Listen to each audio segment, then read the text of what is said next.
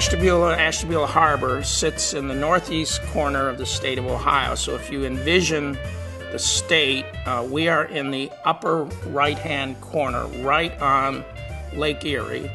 We are equidistant between Cleveland, which is 50 miles to our west, and Erie, Pennsylvania, that is 50 miles to our east and also on Lake Erie. Because of the Ashtabula River, we are one of the primary entrances to Lake Erie from a port standpoint. When the rail spur, or the railroad, was completed that connected the harbor to Youngstown, the Ashtabula Harbor became the most direct link to the booming steel mills of Youngstown and then on to Pittsburgh. And this was the mid-1870s. And we shortly thereafter became the busiest port on the Great Lakes and one of the busiest ports in the world. My great aunt was a teenager at the time and claimed that, and I think the claim was backed up in an article in the New York Times at that time, that Ashtabula Harbor was one of the 3 roughest ports in the world, along with Calcutta and Shanghai. It would take about 150 men to unload a typical ship full of iron ore. That brought a tremendous influx of immigrants into the harbor.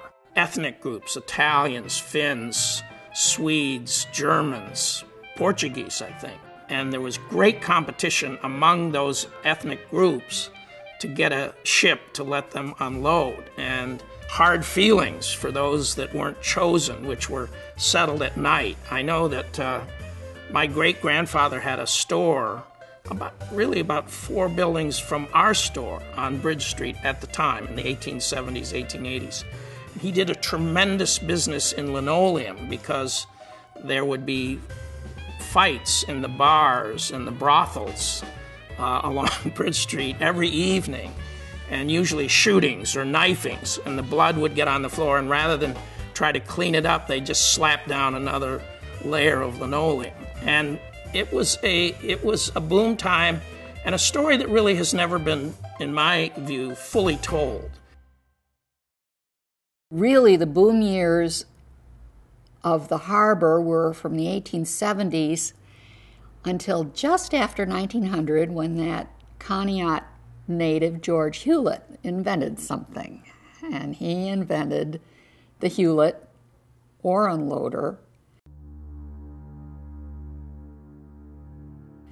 And now, instead of, 100 guys with wheelbarrows, you had this thing that could take an 18-ton bite and unload. And that began kind of the decline of the dock workers kind of thing. Now, the railroad was still very active here, so the railroad was still going, but it's interesting, by the 1920s, most of the harbor branches of the Main Avenue stores closed. I also have seen a letter that my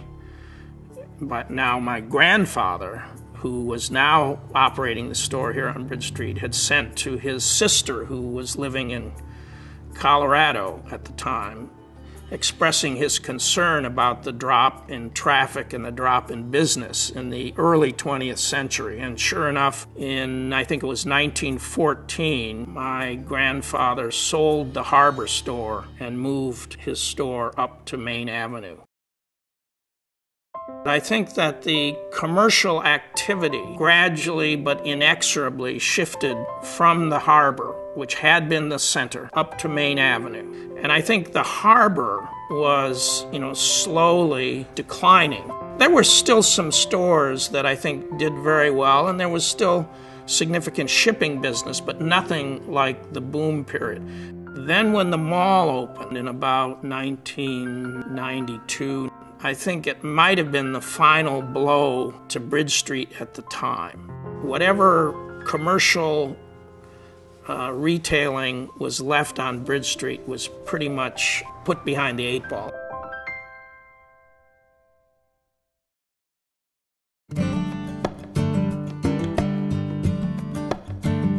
I was born in Ashtabula a long time ago. and I ended up going to work for the family company, which was the old Carlisle Allen Company. And turned out I liked it, and spent the next 30 years, really, with Carlisle's.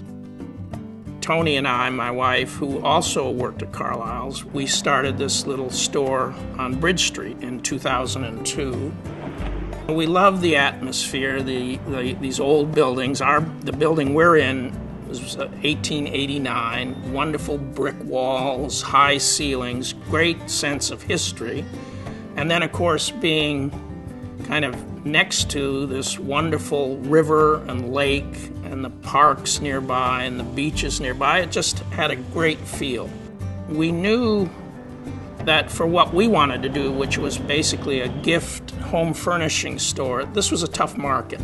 By the time we opened in 2002, most of those existing stores, the Riverfront Trader, Silhouette Shop, Four Flags, and the restaurant in Hulbert's, were experiencing losses of business primarily due to the mall. And despite our concerns about the market, we found ourselves doing much better than we had anticipated. And it indicated to me and Tony the great potential that Bridge Street had.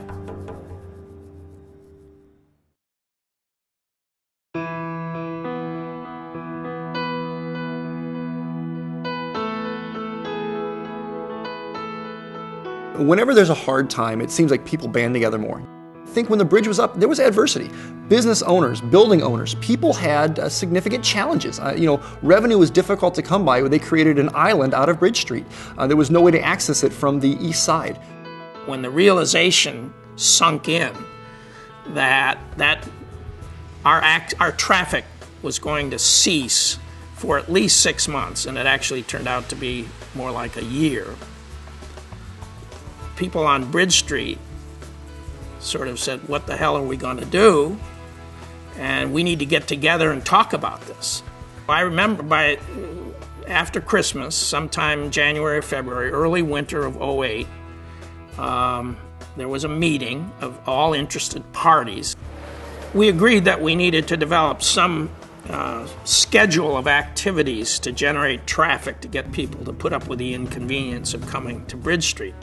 Luckily, Alice McCarthy, the wife of Tim, the Foundation for the Business of Good, volunteered to sort of be the coordinator for activities, and we generated a series of events under the umbrella of Hoppin' in the Harbor. And that was successful enough that we survived.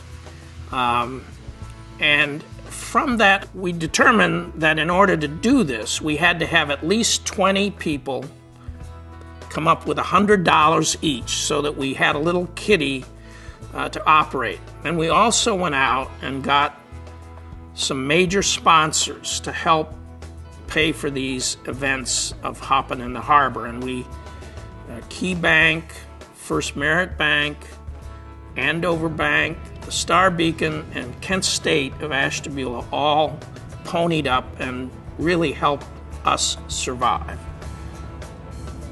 I think what's different about the Liftbridge Community Association, different from a typical merchants association, is that our vision is a large vision.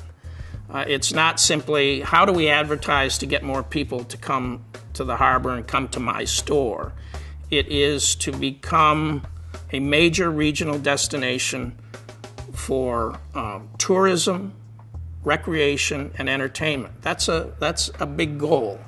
And I think it has inspired people to see what is possible.